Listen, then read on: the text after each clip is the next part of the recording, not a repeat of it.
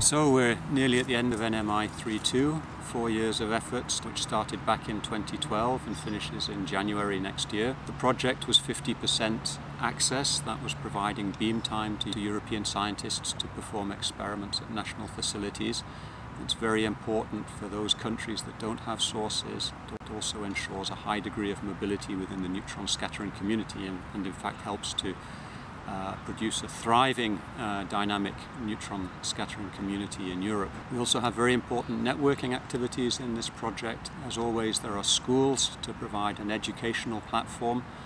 This is supplemented too with an e-learning activity, which is like a MOOC, massive open online course on neutrons. Very important because universities are not teaching systematically neutron scattering to undergraduates, master's students and postgraduates. In networking there was also activities to harmonize access, make it easier for people to access different facilities. This goes hand in hand with mobility. Software is a key issue these days. We're producing more data. Data on its own is no good. We need scientific results, and that's what the software output is. And industry. Industry is of growing importance to us. We're no longer just doing pure research. It's research and innovation. We've had 2 industry events where we've interacted with industry as a potential user of neutron scattering facilities, and also an event with industry as a supplier.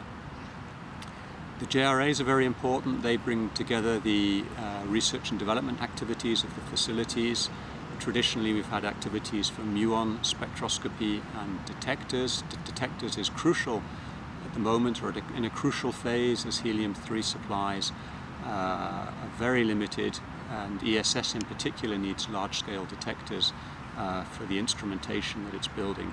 And that technology seems to be mature thanks in part to the work going on in NMI3.